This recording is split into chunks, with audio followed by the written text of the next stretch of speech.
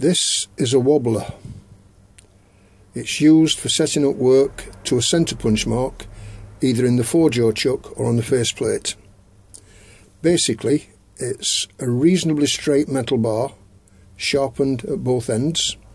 This is actually a cycle spoke. It has a plastic bead fastened to it. This is epoxied in position. It's tapered at this end so that it can sit in that hole. This is a piece of hacksaw blade, and it's fastened to a piece of plastic so that I can mount it in a tool holder.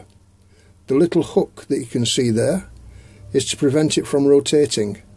That's why it doesn't need to be straight, it doesn't rotate. In use, it's gripped in a tool holder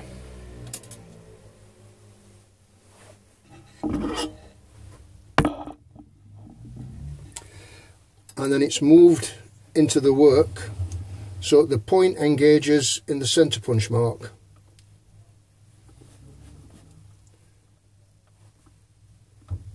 Whoops, little bit of tension on the hacksaw blade.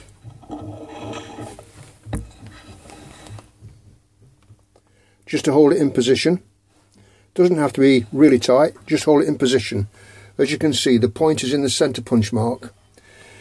This bar is 8 inches long and the bead is 1 inch from that end.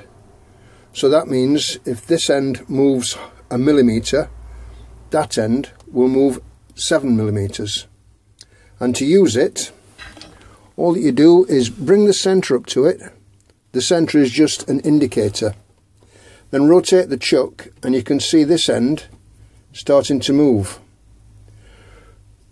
If you lift it up slightly so it's a little bit more central, it makes it easier to use. As you rotate it, it describes a circle. This end is circling, but it's a small circle. This end is a much larger circle. So rotate it until it's at its highest point. When that's at its highest point, the other end is at the lowest point. So just rotate the chuck back a little bit so that you've got one jaw on top.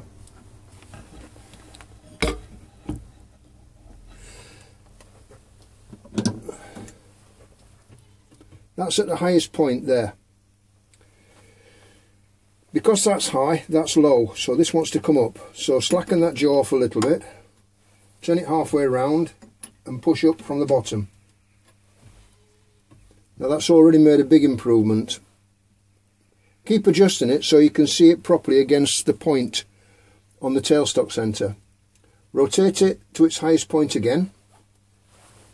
Slacken this off. Tighten the bottom one up. Rotate it up again. Slacken off. Tighten it up. And as you can see, we're losing a lot of the movement. Keep adjusting it so that you can see it against that point.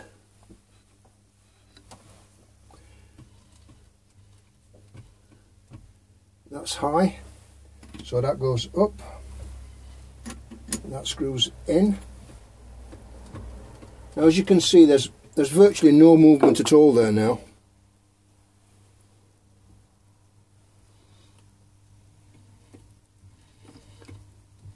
If you power the lathe up now, you'll see that there's hardly any movement there.